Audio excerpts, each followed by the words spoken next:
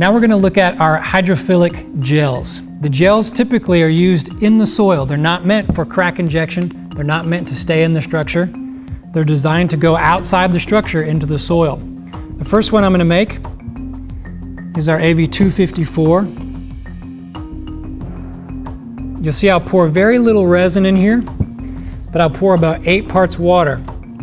There's no pre-mixing involved, and I'm actually going to put some latex in here too, just to show you that it's an option for you. And I'll stir it in a cup. It's like clockwork. In about 40 seconds, 45 seconds, it'll turn into a solid.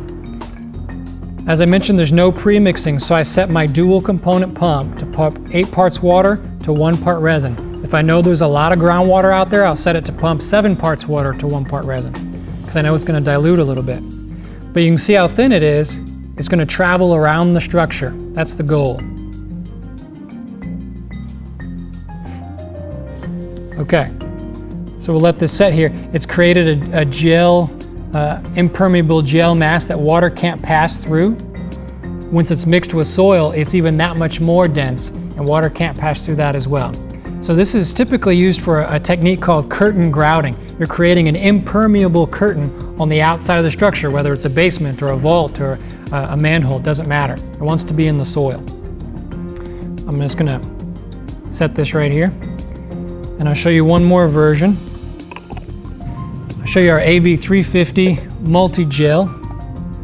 It's used in exactly the same way, but it's got acetone in it. And some contractors believe that because of the acetone, it helps it to mix with the water faster. So again, I'm pumping it at 8 parts water to 1 part resin.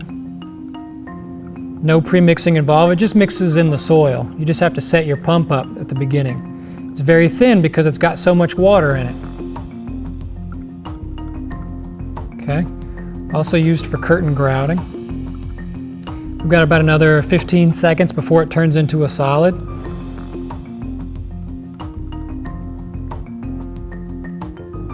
You can feel it starting to get a little bit thicker. And that's that. Now if the groundwater was colder, it would take a little bit longer. That's okay. Let's say it doubles, 1.5 minutes.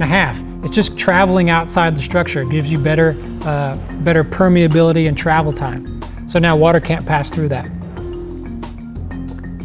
All right, we'll set this back up here. You can add latex to it or not. Okay, that concludes this portion of our training. Please feel free to call with any questions. As you can see, we are fully stocked and ready to serve you. Thanks very much.